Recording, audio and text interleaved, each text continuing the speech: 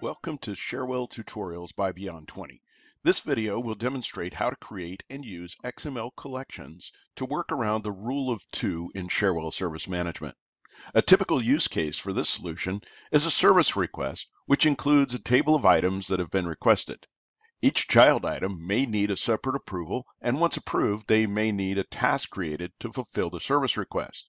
However, because of the rule of two in Cherwell, you cannot walk through the child object called items and create another child object like task or approval. The solution to this challenge is the use of XML collections. So what is an XML collection? Well, an XML collection is a stored value or variable that contains XML formatted text and set to the data type of XML collection. Cherwell offers a step-through collection action in one steps to get values from each item or row in the collection. So let's begin.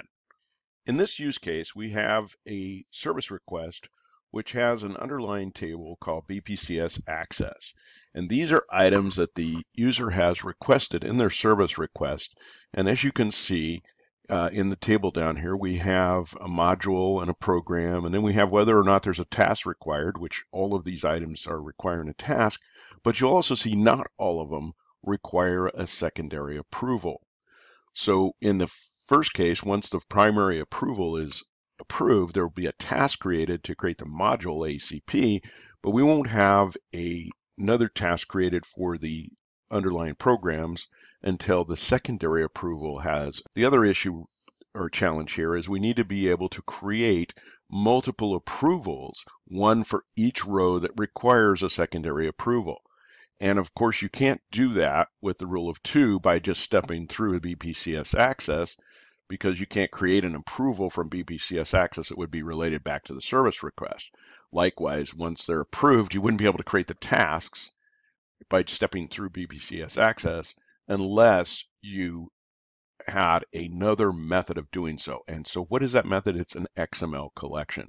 So the first one step we're going to show you is the one step that will create an approval for each item that requires a secondary approval.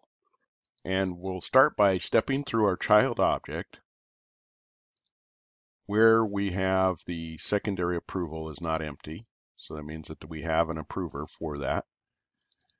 And when we step through this, we're going to create two variables. One is a variable that just tells us what we're doing that we can use later on for our approval. So this is our app details. This is what we're going to place in the approval object itself. And then here is the update variable XML list. So this XML list just has a text type because it's going to be the contents of the XML collection. It still gets formatted just like an XML. And in this case, we're going to use attributes. So we have an approval, and each approval has these attributes, which are the approver ID, the details, and there's where you see the item app details went right there. Incident ID is our variable for the incident ID from the parent incident.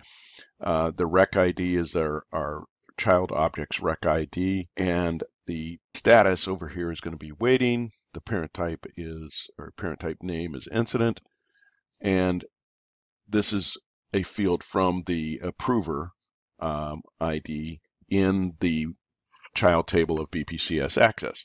So each one of the data points that comes from the child table BPCS access can be placed directly in here. The details that are coming from the incident had to be taken in a variable prior to this. So this will create a list, and each row will be concatenated with this ending tag here. Once we have that, then we create our XML collection. And our XML collection is simply a starting and ending tag, and in this case we called it list. Contained inside the starting and ending tag for the collection is our XML list. The next piece we'll do is we're going to then step through that collection. So it's the XML list, and then we have to tell it what the name of the variable is that we're going to use. So for each item, we're going to call it current item. Once we step through that list, we can create an approval. And we're going to create the approval, and we're going to populate it with fields from the attributes inside our current item. So our current item gets placed here, and then we have to put a modifier on it. And the modifier, in this case, because we use attributes, is real easy. It's simply string from attribute. In this case, we have approver ID. For our rec ID for BPCS, our modifier is, again, string from attribute, BPCS rec ID.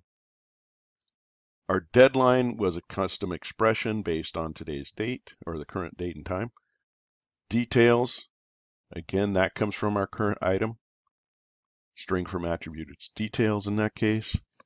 And our incident ID is also another string from item, incident ID. So now that approval is now created, and each one of the items that needed an approval gets created. So there you have it. That's a very simple way of creating multiple approvals or multiple tasks, because we'll go back through and do the same exact thing once it's approved to create the task. So we'll show you that one up here. Once it's approved, we do the same exact piece right here. So we're going to go through our BPCS access. We're going to look for our secondary approved, because we've already stepped through and made it so from the approval ID that happened before. So all the items that are approved can now have a task created for them. So we go through, build our XML. In this case, we use task and then the attributes for the task, the title, the description, the owned by team. And then we concatenate that with the previous rows for the XML collection we're going to create. We come out of the step through child object and we create our XML list, our XML collection again. Again, it's just list tags from our task XML. And then we're going to step through that collection. Again, we called it current item. And for each item in our collection, we create a new task. And again, we use the same current item with the modifier of string from attribute. And that's how you get around the rule of 2 when you need to create child objects based on values in another child object of the same parent object.